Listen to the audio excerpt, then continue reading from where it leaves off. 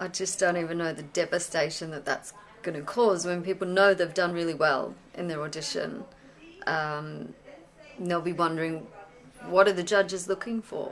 But I guess because we've seen everything, you want a mix across the board of different people, characters, voices, stuff that's current to what's happening in the charts. Some people messed it up and you could see past that. Like, I remember in my judges' home last year, the only one to really mess it up was Leon. But I saw something and I said, no, I want to put him through. So sometimes, I don't know what it is, you go with the gut feeling.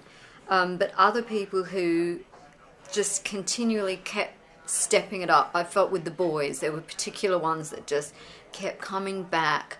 Austin. Looks like we made it. I didn't know. Look how far we go, my baby.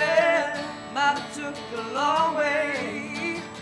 We knew we'd get there someday.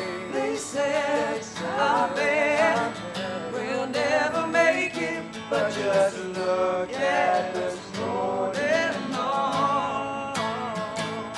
After his first boot camp performance that wowed the judges, the other contestants, and I think even himself, I was thinking, has he peaked? Nope. Came back with an amazing performance. So you just have to say, well, he's in. So I think for some of it, that last 2 minutes could change their lives.